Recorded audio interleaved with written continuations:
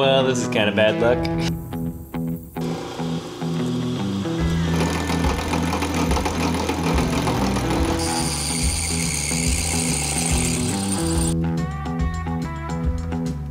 I learned that stainless is hard to drill.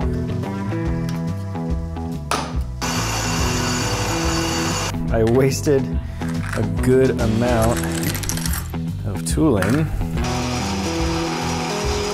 The biggest lesson, really, don't use stainless. My Rockwell Mill has a 120 volt, 3/4 horsepower, just a regular standard induction motor on the vertical head, and it's okay. The biggest thing that I don't like about it is just it's an old school, V-belt pulley. So whenever you want to change speeds, you have to adjust the pulley, and it's not quite as flexible as it could be. And then in particular, the pulley that's on here is a 5-speed step pulley when it should be a 6-speed. So it actually doesn't line up quite correctly with the original cast iron pulley. And so there's the top speed you can't actually get in the current setup. So the plan is to take this big, heavy, chunky induction motor and replace it with this. Right, so the motor that I have here is a 6374 Turnigy Aerodrive. It's a Chinese imported hobby brushless motor. This is made for rather large hobby kind of airplanes, RC drones, that sort of thing. It's pretty beefy, so this isn't the sort of thing you'd normally see on a quadcopter. It's theoretically rated at 4,000 watts, which is, all things being equal, about 5 horsepower. In reality, you'll get nowhere near that kind of performance out of these. First of all, the manufacturers tend to be rather optimistic with their ratings, so it probably isn't actually a 4,000 watt motor. The other big consideration is that these motors are heavily dependent on how well they're cooled, which is why they have, big holes. So the cooling of this motor strongly determines how well it will perform. So if you have good forced airflow, then you can get pretty good performance out of it. If you don't have good airflow, then the coils start to overheat, and assuming you don't destroy your motor, you just don't get as good a performance out of it. This particular motor is 192 kV, which essentially means that for every volt you give it, you'll get another 192 RPMs. This motor is rated up to around 48 volts, maybe 56, which means that the top speed of this motor is about 9,000 RPM. I don't intend to be running it quite that fast, so it'll be a little lower, and it'll be geared down with a pulley mechanism. So I'm hoping to replicate the range of speeds on the current mill, so anywhere from, say, 200-300 RPM up to about 3,000-4,000 RPM. The nice thing about brushless, though, is that unlike a VFD drive on a normal induction motor, as you reduce the speed, you don't lose torque. So this should be pretty torquey even if it's going, down at 50-60 RPM. As long as it has enough RPM to keep the motor spinning and you don't start cogging too heavily, then it's not nearly as big of an issue as with an induction drive. This particular motor comes with 2 sets of mounting brackets. So there's this one that mounts on the front and it just bolts on. There's 4 screws that'll hold it here. And this is made for a propeller, which is why it's got this kind of captive mechanism with a nut. And then on the back side, there's another thing, and this slides onto the shaft itself, and it's just a friction interference fit. As you tighten it down, it tightens down these onto the shaft. I won't really be using this side, take that off, because this will be mounted either with this plate or a similar plate. So this goes into tapped holes in the back of the motor, and then this will mount onto the actual platform that holds it in place. So the final arrangement will be set up like this, with the shaft sticking at the top, and then this shaft down below driving something like a pulley. I haven't decided on what size yet. I've got a couple options, but essentially this will be on the bottom of it. Just like the leather patcher project, since this is a brushless, it's got 3 leads. This will go into an electronic speed controller, which will be driven by just a simple PWM signal.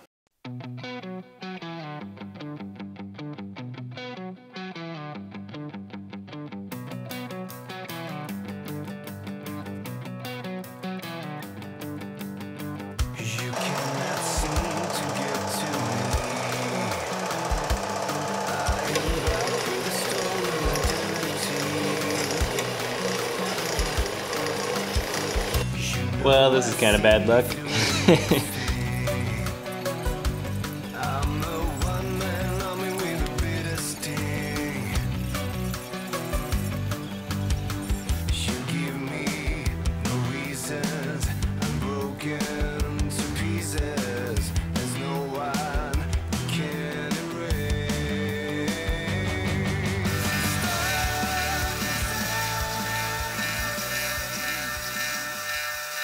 Right, so before anyone yells at me in the comments,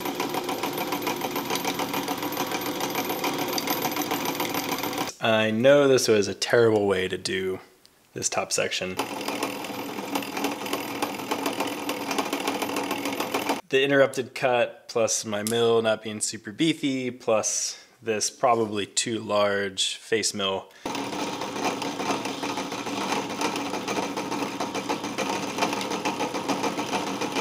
Meant that this was not pleasant. It's got a terrible surface finish. It was really chattery, not good. The reason I did this is essentially just because my mill's not big enough to do everything in one easy setup with a smaller, properly sized end mill. The only way I can hold on to this piece is with my 4-jaw chuck on the mill table. So I had to essentially bolt it down to this chuck, but the chuck takes up a fair amount of space on the table itself, which limits the travel back and forth. And it's not flat enough that I could just spin it in the chuck, which meant that I had to essentially get everything in one pass without moving the setup using the largest tool I had available, which was this face mill. If I'd used, say, like a 1/2-inch end mill, I would only have been able to get maybe about half of this top piece before I would have had to move something. So I couldn't move the piece because it's not flat on the bottom. And so if I were to rotate it, you know, nothing would be where it's supposed to be anymore. I could have just moved the chuck, but I didn't really want to. I was being lazy because the bolt holes are underneath the piece. That would have been pretty tricky to try to get everything loosened and then shimmied around. So I just kind of, you know, sucked it up and used a not perfect tool for the job and just dealt with the chatter. So now I'm going to flip it over and use a good size end mill so it'll be a much cleaner cut, and then I can rotate the piece because this should be reasonably flat despite the bad surface finish.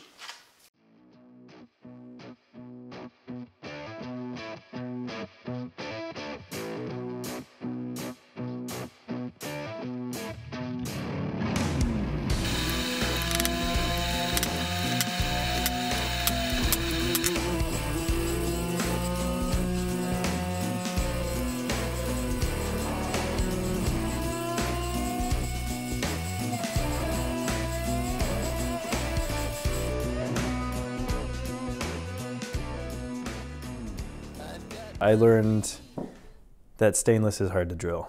It's hard to drill, it's hard to tap. My drill bit was certainly going too fast. I needed it going a bit slower.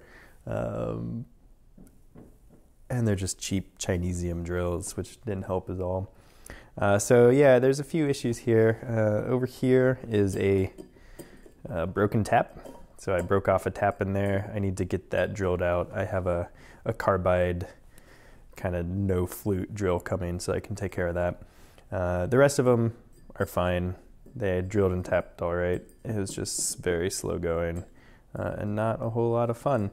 The other issue, the bolts that I'm using, they're 1/4 20, is just a bit too big for this kind of width or wall thickness, and so you can kind of see right here in a few spots there's some noticeable striations where the threads kind of bulge out. So this wall on this side is really thin. It's happened in a few places. There's one there, one there. I think one of them might be this one is on the inside. Not ideal. I don't think it's gonna ruin anything, seeing as there's enough bolts to take the pressure, and this is pretty hard and the forces from the motor should be pretty low. But yeah, certainly not the best situation. So for the other side, I need to essentially do the same thing for the top plate. So there'll be a smaller piece of aluminum that goes here. I think I might drop down to something smaller. Thinking maybe M6 since I have those on hand. It'll be less fun to drill and tap being smaller, but it will also fit better. It won't bulge out the sides. We'll see. That's what's coming up next.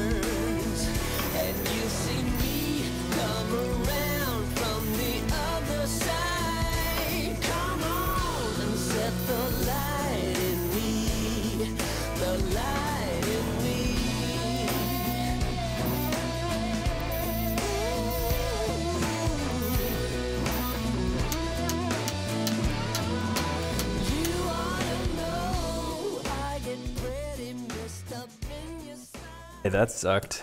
That was like 2 hours of misery. So I drilled and tapped, well, I drilled this top plate for, what is it? Number 632, because that's what I had on hand. I didn't have any good metrics and matching taps, and I didn't have any hex heads in this style that were any smaller. So I went for 632, and that's what this is based on. And then I drilled it, and that went pretty cleanly, and immediately when I started to tap it, I broke my tap off. Ignoring the fact that I only had one of those taps, I pretty quickly realized that this just wasn't going to work. I don't have a sufficiently rigid setup to do that small of a tap in stainless. So I went ahead and drilled out the rest of the holes for the 1/4-20. They're spaced a little better, so there's not as many issues with it poking through the edge, but it was not terribly fun. I did learn a few things along the way. Predominantly, I learned that stainless work hardens really quickly. So if you don't have a super sharp drill bit, then it work hardens and then dulls the bit more, and you kind of quickly escalate. So I learned how to grind at least a passable new edge onto these spiral points on a pretty janky Dremel setup, because I don't have a bench grinder, which is probably the next thing that I'm going to be getting. So that helped a lot. And I also learned, at least on my mill, that once it started cutting, right, so once it started going and pulling out a chip, just to let it keep going as long as possible. If I were to peck it, then it was much more likely to start spinning the next time it went in. So kind of the work flow that I found best for me was get it going. Once it starts cutting, give it some pretty good pressure until you get to a point where there's just too long of a chip and it might start spinning, and then break it off and start over. I also used a lot of cutting oil to help cool it down, and then also giving the bit time to breathe, essentially, especially once I got deep, so that it didn't rub too much and get too hot. I wasted a good amount of tooling. So let's see, we've got 1, 2, 3, 4 1/4-20 taps. One, I think this was a 13/64 drill bit, which this got dull and I forced it too hard and it just exploded catastrophically. I think this is also a 13/64. This is a real cheap one that came with this cheapy tap set. Here's that 632 tap that I broke. And then one of my centering drills I broke as well. Forget how I did that one. But again, this is cheap stuff. And then this end is all rounded over to mush. Yeah, so only one of these, let's see, one of them came from this set, and it was the first to go.